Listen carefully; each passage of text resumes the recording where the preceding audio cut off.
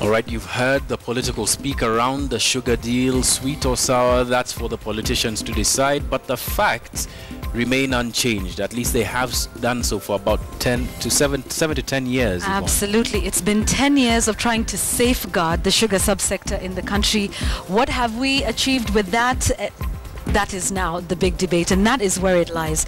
So I want to take a look at that a little bit, and what sugar is coming into the country and how we're able to protect that, especially under the COMESA Common Market Protocol. So this is what happened. In 2002, we got into a sugar protectionist sort of measure that was granted for 1 year, and the idea was that we would cap the amount of sugar that was coming into the country to plug our deficit, but the aim of this was to be able to grow the sugar subsector, to make the necessary changes in infrastructure and institute reforms like privatization of the sugar industry. So we got this measure granted for 1 year.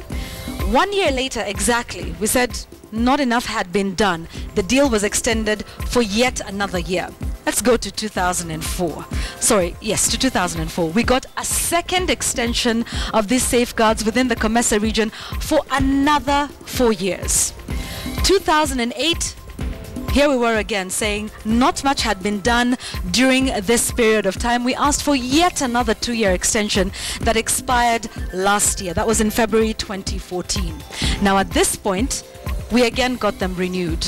Now it just kept going, and they've been renewed until 2017. Now even this goes against the World Trade Organization's protocol that says give an economy or a subsector 10 years. Beyond that, you need to start questioning whether indeed the reforms are being put in place, and some of those are falling behind schedule, and they included privatization of the 5 sugar companies that are there in the country at the moment. Now, because all of this is about sugar within the COMESA, but let's take a look at trade specifically between Kenya and Uganda, because this controversy then touches on the trade ties and of course regional integration. That's the East African community. But before we get there, yes, I'd like to talk about how much Uganda and Kenya are producing. So Uganda produces 650,000 tons of sugar per year. They're consuming just about half of that, 320,000. That means they have a surplus of 145,000 tons, which is why they've been saying we have a surplus, and regardless of the COMESA safeguards that are put in place, the fact that they have a surplus should render those an illegality, and that's why they want their sugar coming into the country. Let's take a look at Kenya's situation for a moment. We are currently producing 600,000 tons of sugar, and with those COMESA safeguards, we have a cap on sugar imports at 300,000 tons a year. Now, back to what I was telling you earlier about the trade between Kenya and the countries in the region, because it opens up a bigger discussion on that. Now, as of 2014, Kenya exports to Uganda and Tanzania goods worth 105 billion shillings. The imports from the two countries combined comes to about 27 billion shillings. So you can see that huge trade deficit, and these are some of the reasons why they had the bilateral talks in Uganda to try and balance this trade out a little bit. So now you understand what's going on. But then let's go back to sugar for a moment, and then just look at how competitive we are in terms of production of sugar in the region. Now it costs 87,000 shillings per ton to produce sugar in this country, and this is where some say this is actually the crux of the matter. Let's compare that with just one country in the region, Malawi. Look at that, half of how much it costs to produce that here, 30 to 35,000 shillings per ton. What ails the sugar sector? Some, of course, talking about the high cost of production. These are some of the issues that we were supposed to have put in place when we asked for year-on-year extension of those COMESA safeguards. Of course, the poorly funded government-owned factories having aging machinery that is prone to break down.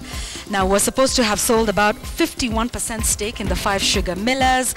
A part of that was supposed to have gone to the farmers. We're lagging behind in this region, and this is why this discussion today isn't about who supports it, but it's about understanding that, because consumers in general, if you use sugar, this is a discussion. Then also the implications of the trade between Kenya and Uganda and EAC integration, which, by the way, is at the heart of President Uhuru Kenyatta's legacy. This is something that he holds dear. So now we're going to be talking about the relations between the two countries, trade ties, and just what is missing from this conversation. Right now, it's not about which politician is saying what. it's about all of us understanding that and then holding our respective governments to account. So, of course, we want your views on that. The hashtag is Checkpoint from wherever you are watching us across the region in East Africa, as we have this discussion with our two economists later on. Very interesting, Yvonne. I mean, if we're looking purely at the facts, then that discussion would have ended at the end of this. At the end of this Super Bowl, we're not competitive. Therefore, we need to be able to increase our competitiveness. But laying the context, of course, is really important, devoid of the politics which seems to be subjective at this time and fairly short-sighted as well. Yeah, and you know, just to add, we can ask for extensions only up to a certain point. We can keep saying we don't want the sugar from Uganda only up to a certain point. We can say we don't want sugar from Brazil only up to a certain point.